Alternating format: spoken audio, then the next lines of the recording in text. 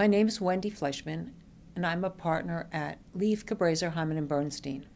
And I'm here today to give you an update on the Stryker hip component litigation involving the Rejuvenate and the ABG2 hip implants.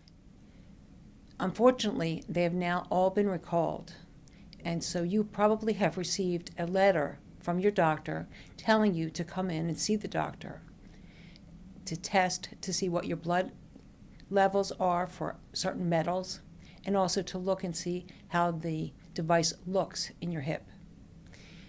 The cases that are getting filed in New Jersey state courts are then being centralized or pulled together in Bergen County before Judge Martinotti.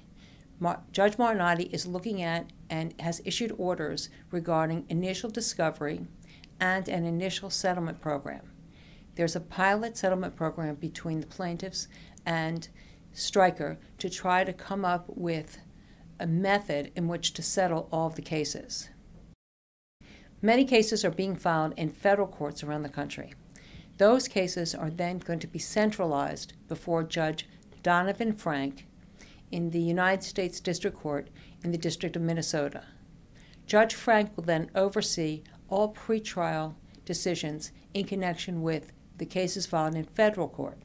Judge Frank in federal court and Judge Martinotti in state court will then coordinate the litigation so that the two sets of cases, the ones filed in state court and the ones filed in federal court, will move along in a parallel path. If you have a Stryker Rejuvenate or ABG2 hip implant and have experienced pain or other problems relating to your implant, please contact Lieff Cabraser for a free, no-obligation review of your Stryker hip injury case.